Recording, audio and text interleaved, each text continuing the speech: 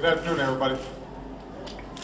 Today, I authorize the Armed Forces of the United States to begin a limited military action in Libya in support of an international effort to protect Libyan civilians. That action has now begun.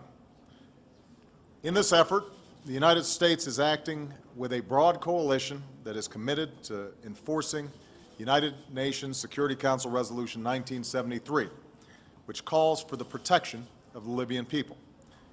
That coalition met in Paris today to send a unified message, and it brings together many of our European and Arab partners. This is not an outcome that the United States or any of our partners sought. Even yesterday, the international community offered Muammar Gaddafi the opportunity to pursue an immediate ceasefire, one that stopped the violence against civilians and the advances of Gaddafi's forces. But despite the hollow words of his government, he has ignored that opportunity. His attacks on his own people have continued. His forces have been on the move, and the danger faced by the people of Libya has grown. I am deeply aware of the risks of any military action, no matter what limits we place on it. I want the American people to know that the use of force is not our first choice, and it's not a choice that I make lightly.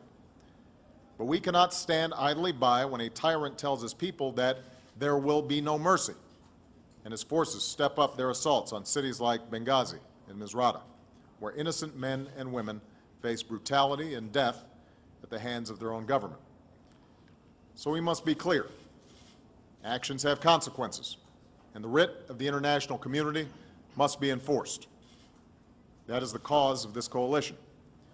As a part of this effort, the United States will contribute our unique capabilities at the front end of the mission to protect Libyan civilians and to enable the enforcement of a no-fly zone that will be led by our international partners. And as I said yesterday, we will not, I repeat, we will not deploy any U.S. troops on the ground. As Commander-in-Chief, I have great confidence in the men and women of our military who will carry out this mission. They carry with them the respect of a grateful nation. I'm also proud that we are acting as part of a coalition that includes close allies and partners who are prepared to meet their responsibility to protect the people of Libya and uphold the mandate of the international community. I have acted after consulting with my national security team and Republican and Democratic leaders of Congress. And in the coming hours and days, my administration will keep the American people fully informed. But make no mistake, today we are part of a broad coalition. We are answering the calls of a threatened people, and we are acting in the interests of the United States and the world. Thank you very much.